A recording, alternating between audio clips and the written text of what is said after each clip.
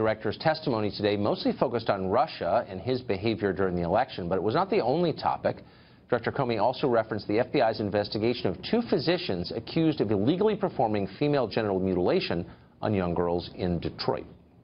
This past week, for the first time since Congress passed a statute making it a crime in the United States to engage in female genital mutilation, to mutilate little girls. It's been a felony in the United States since 1996. We made the first case last week against doctors in Michigan for doing this terrifying thing to young girls all across the country.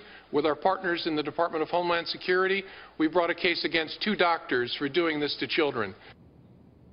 Fuambi Ahmadu chose to undergo what she calls female circumcision as an adult. She's also an anthropologist, and in effect defends the practice of FGM, saying Western society is wrong to view it as inherently impressive. Dr. Ahmadu joins us tonight. Dr. Ahmadu, thanks for coming on. Thank you for having me, Tucker. So I'll concede this subject makes me so uncomfortable that I don't like to do segments on it. Right. But I also think it's really important because I think it's so horrifying that something like this is perpetrated on young girls as the father of young girls. Right. So you seem like a reasonable person and a well-educated person. It's amazing to me that anyone could defend this. Okay. On what grounds would you defend it? So when you opened just now, you said that I defend FGM. Yes. And I don't defend FGM. I don't defend mutilation. I would never defend the mutilation of anyone. I don't identify with the term FGM, with the term mutilation. Right. I don't know anybody in my family who does, or my community. And from over 25 years of research I've done on the field, I would say the great majority of women who are affected by what I call female circumcision practices do not see themselves as mutilated. So I think we need to start interrogating how we use that terminology. Okay. I almost don't want to specify what it refers to because it's upsetting. I think we should. But it's the removal of a kind of key female sex organ in a lot of cases and this is being done to girls who obviously can't give consent. Okay. And it affects them for life. That would be my perspective. Right. So, Tucker, this is why I think we do need to have a discussion on what it is.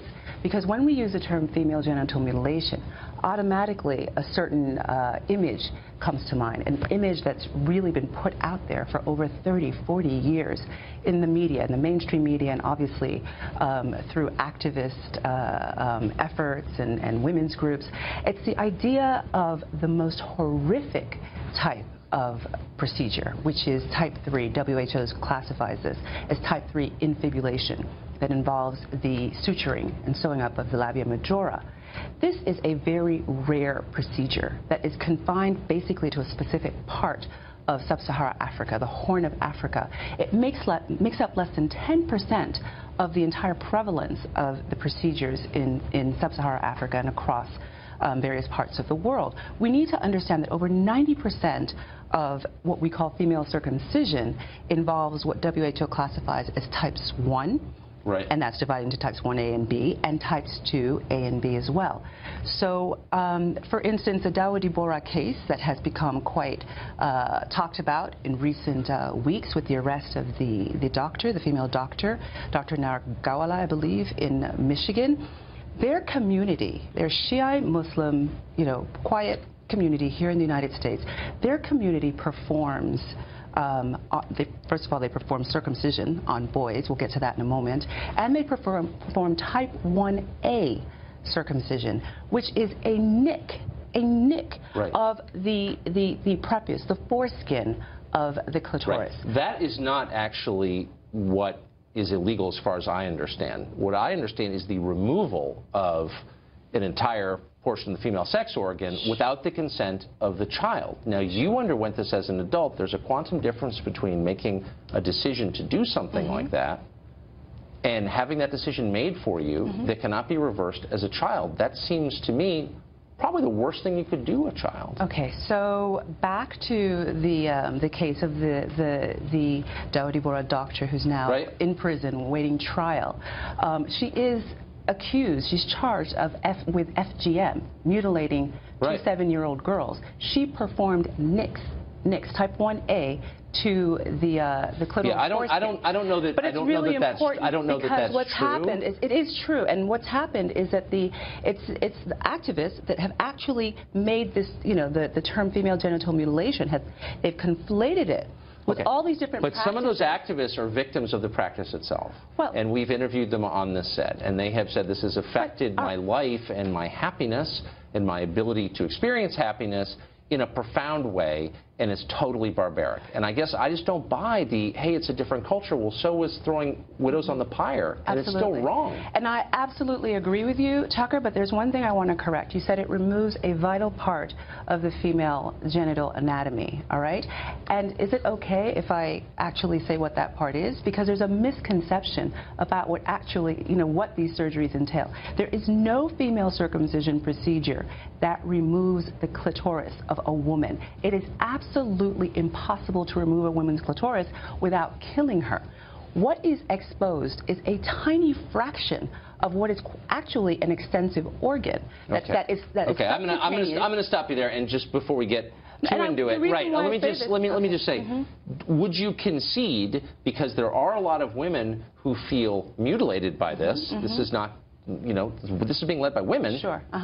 That maybe we should let adults make this decision and not impose it on 6-year-olds. Is that fair? Well, here's what I think about it. There are a lot of men, right, who have experienced male circumcision, who say that this is mutilation. In fact, in the courtroom, when Dr. Nargawala appeared in court, there were protesters outside. But they weren't anti-FGM But that's not an argument for female circumcision. No, what I'm saying is, you're saying to me that there are opponents to female circumcision. Look, as you know, there's a lot of research. I don't want to get into the circumcision debate on men, but there's research. Okay, well then there's research that shows there are profound medical advantages in that. There is no research that shows there's any medical advantage to female genital mutilation. First of all, that research is contested.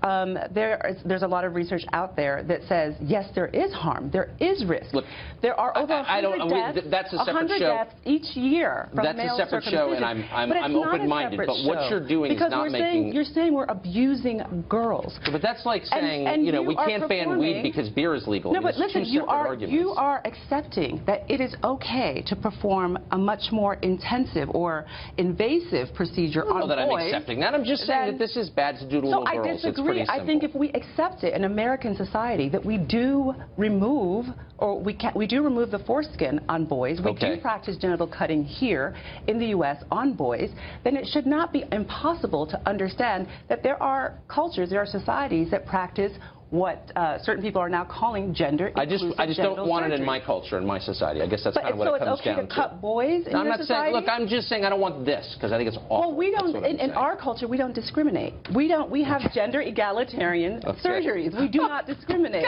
We don't discriminate. We're out of time. I feel like we can finish the hour. I'd probably die of embarrassment by then, but thank you very much for coming out with that perspective.